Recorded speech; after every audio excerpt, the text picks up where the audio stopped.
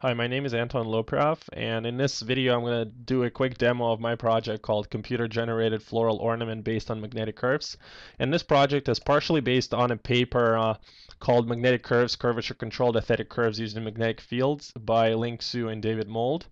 And the basic goal of this project is try to produce floral ornament interactively and in an automated way. And if you don't know what floral ornament is, if we'll quickly go to Google and look at it, it's these types of curves that today are generally used for decoration of actual wallpapers or computer wallpapers or for any other artistic design purpose. And historically, floral ornament has been used for decoration of various things from illuminated manuscripts and architecture, etc.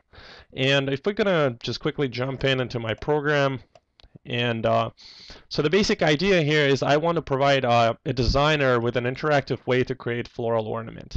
And this is the basic application here. It's written in Java with a bunch of controls here. And let's just try to create curve quickly. So this is just a simple example of what my program can produce. And I can interactively control here where the curve is placed. I can control the direction, the way it grows. And the curve is starts from this initial position here, and I can also control the width of the trunk at that position in such manner. I can flip the initial curvature. So here it curves right. I can flip this, and I curve it in another direction. And let's go back here. And I can also, if you can see here, the curve is generally based on a number of levels. So here's one level of a curve, and then you see other branches which are smaller, which is just a natural way trees are composed too. So here we have actually 4 levels for each curve, and for each level of the curve, I can control how big it is or how much it curves. So for instance, here I can decrease the size of the main curve, so you can see it changes.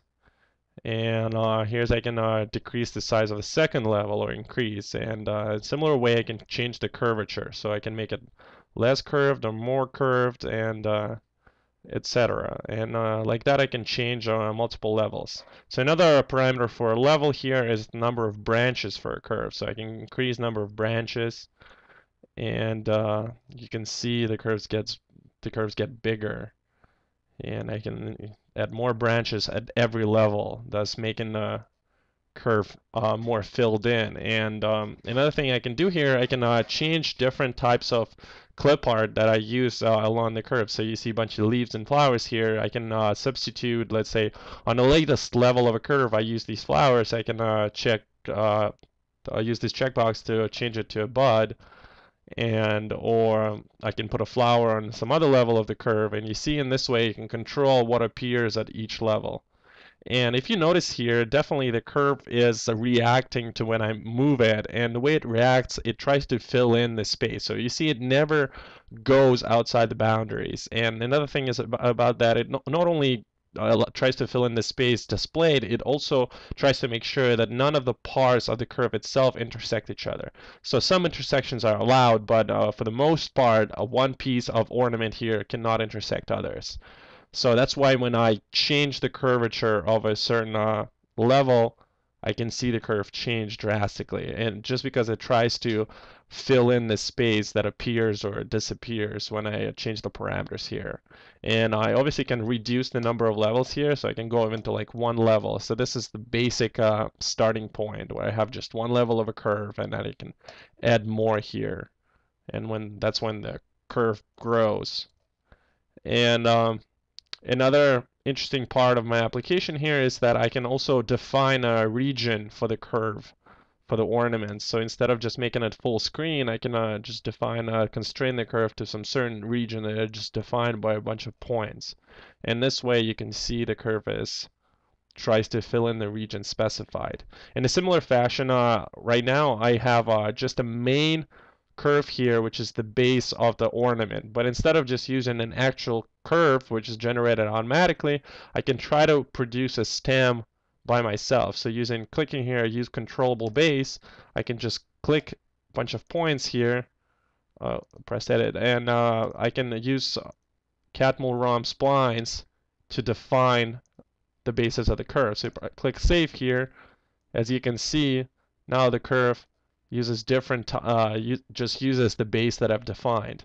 And this is also interesting since you can, you don't have to necessarily make the make the plant grow from a certain point.